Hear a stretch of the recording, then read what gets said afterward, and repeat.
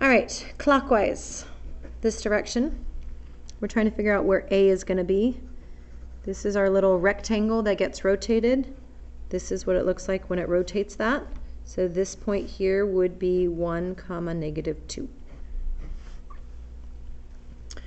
For this one here, we're looking for this angle. So first of all, we just need to start finding things. So I could find this one because these two plus that last one is 180. So I could say 180 minus 84 minus 26, which gives me 70.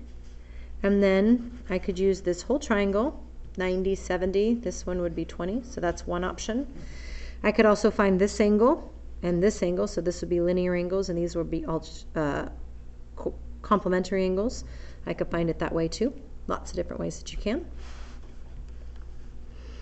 All right, these guys are parallel to each other, and we want to find the value of x. So these guys here is just really corresponding angles, right?